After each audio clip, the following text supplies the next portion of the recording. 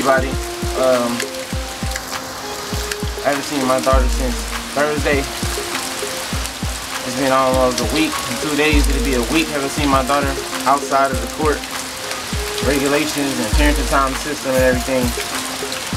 Like I said before, it's an ongoing pattern of what's going on. But I woke up today and I felt like bad feelings and bad vibes. As soon as I stepped out the house, I've been going out headed to work and stuff. I'm feeling dizzy, like I was starving, like I was dehydrated. I don't know what it is, but you know, by me possessing these gifts and having this instinctively intuition connected with my daughter since we've been together since birth, you know, since she was born, I can really feel everything she feels, everything she is going through. I've always been able to feel it every time she was away from me. So I just wanted to say a little prayer for my daughter. I'd like to say, Mother Earth, Father God, Brother Universe, may you watch over my daughter and have the protection angels overseeing her path. May she eat well and healthy. May she sleep restfully. May she know that I always return to get her, and that it is not me keeping me away from her, which is the purpose of these videos, so she may know the truth as well as everyone else.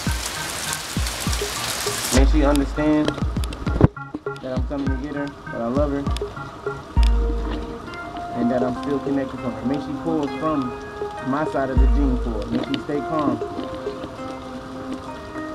May she just play and be merrily and happy until my arrival. Thank you. But either way it go, I still have to make good music, work on these beats, working on this new video for Let Me Be, old school Detroit classic, Detroit is mine, working on the commercial for Arizona, using that song Mucho Mucho, and some stuff coming up for everybody. Writing the script and everything for some Detroit movies and stuff. Still gotta keep going, stay focused. My daughter's gonna be okay. I got my cards read, and they told me that she was gonna pull from my strength. As long as that balance between us, it can never be broken. Because it doesn't make sense for her to abandon this child and me take care of my child for the first 10 months of her life alone. Seeing her in the hospital, her through sickness, staying up all night because she couldn't sleep. Her skin was breaking out, everything, you know, she had mineral, viral meningitis. She had, they gave her hepatitis shots, they had, everything was wrong with her. She had bloodshot red in her eyes. It was so much stuff was going on with the baby, so I had to oversee this. I lost my other job, lost my other stuff, took time off from work to make sure my daughter was okay, so I can, you know, get back on the road. I saw her back to health myself. No Similac, no nothing, just good old fruits and vegetables and tender love and care. And it worked. Now you see the video, she up playing happy and everything. So I just did the best that I could, be there for my daughter. She came back to get visiting time. Said we can't trust her. She tried to kill my daughter. She sent me a message, said I'm sitting in a tub of hot water. I killed that stupid baby. That baby is dead. You don't have to worry about me or the baby no more. I killed her. It's good. I killed her. You can go about your life and all of this. So she's been doing this since day one, trying to alter the decisions that I would make, the type of man that I would be, to judge, to cloud my judgment and my mindset. She told me she was going to do this on purpose. And this was her mission, was to prove to me that good and God wasn't real and all that stuff. She just really like anti-Christ, you know what I mean? But I just try my best to stay focused and keep going and keep working on the company, you know, keep the green flag strong, because if I don't do this, if I don't focus on this, then it won't happen. Detroit won't happen, the turnaround won't happen if I don't go out here with this. So I had to keep going forward. I had to think about the greater good, spending all my time, all my money, all my stuff, focus on going to this case. I spent a lot of money, hundreds of dollars and everything, and it got me nowhere. So she left me. I've taken care of the child. She came to get parenting time. She came to visit the child. It was only for a few hours. She takes the child, never saw my daughter again. For 2 months. I didn't know when she was coming back, just like right now. I don't know when she coming back.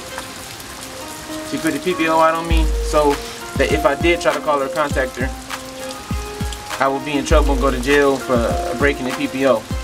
To make me appear as a deadbeat dad. I still called, I still did message her, like, where's my daughter? I'm gonna call her every day until I see my daughter. Why do you want to bring her back? You supposed to be just getting visiting time. So I even had to go to court for that too, because I violated the PPO, which proves that I did not abandon my daughter, even though she put the PPO out on me under false pretenses. And then go to court saying, I want child support. He can pay child support and not see his daughter. He need to pay child support. He can have his child and pay child support. He have his child, he need to pay child support, whether he had a child or not. She was saying all this crazy stuff, and they put me on child support. And they're probably gonna take me to jail or indict everything that I do, all this crazy stuff. I ain't never done nothing wrong. All the videos, all this proof is I have my daughter since birth, since day one. Everything is shown that. And I'm on child support while the child lives with me. And after the child support went through, she said, you or somebody come get your daughter. Didn't see her again for another 6 months.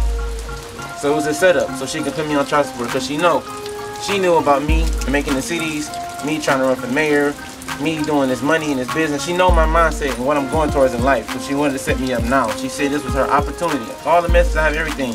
I saw you as an opportunity for me and my son. You can take care of him, be in my life, and do all of this. She just was playing me, using me from day one.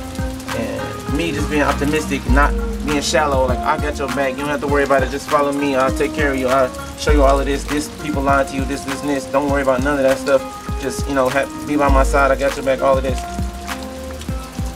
Girl, you going through some stuff, you was living in the crack house, you was under prostitution and all the stuff like that. You don't have to worry about that, you don't have to do that no more. I'll protect you from now on, you don't have to worry about this. And this is how she repay me, you know, this is what she do.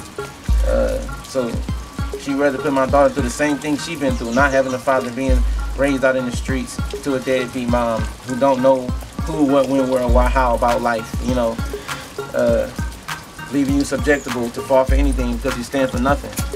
So I just want to say, you know, like, subscribe, share the page, get the message around. Anybody see my daughter, where she is, where she at, if you locate her, just, you know, don't do nothing, don't apprehend the subject, as the police say.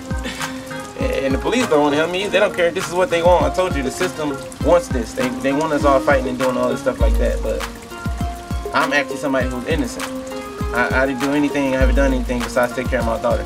And they still doing this to me. So this should stand as the proof to y'all that the system is truly a system.